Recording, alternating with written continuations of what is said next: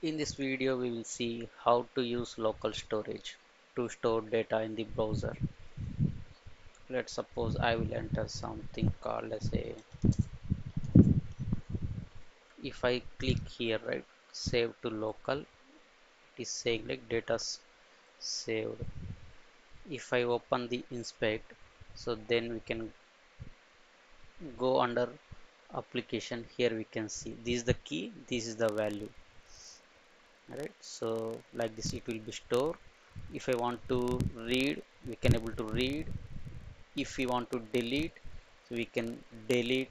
That means like we can remove that thing. See, now it is not there. So now we will see the code. It is basic HTML code. So we are providing one text box and three buttons.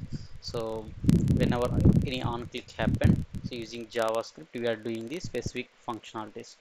Let's suppose user enters something on the text box, then he click on save to local storage. So then this function will be called.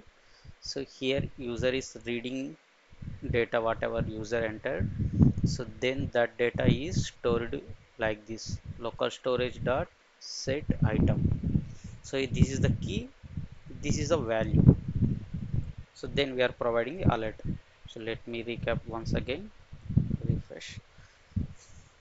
So before entering something, now there is nothing in the local storage, right?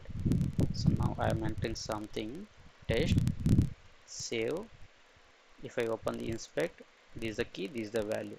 So similarly, if you want to read right from that local storage, we has to provide the specific key. So now we know like what is the key we have used while storing. So while retrieving also we have to use same key. So now I'm trying to read.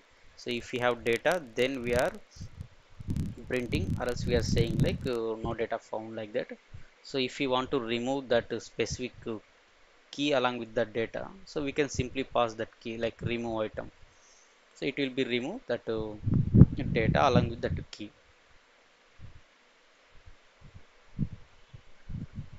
So now I have removed, there is nothing.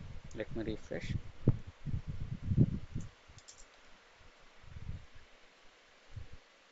Now it is there.